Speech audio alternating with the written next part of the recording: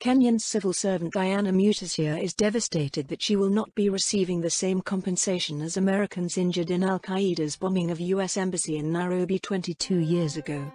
She was in a bank next to the embassy in the Kenyan capital fixing a payroll problem when the two explosions hit.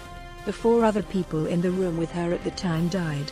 She went into a coma and was flown to South Africa for treatment, where 15 metal plates were used to hold her spinal cord together.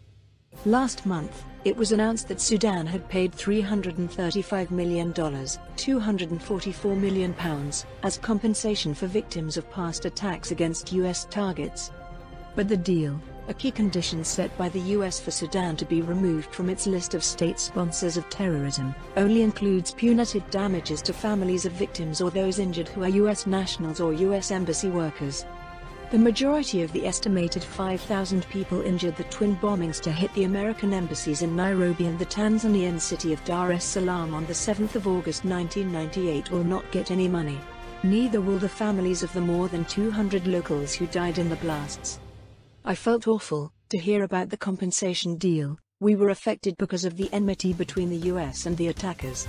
They should give us consideration, Mrs. Mutisia told the BBC. Americans cannot be superior, we are all human beings. If anything, we're innocent. This thing happened because of them. They, the attackers, were targeting the American embassy where they knew American citizens were.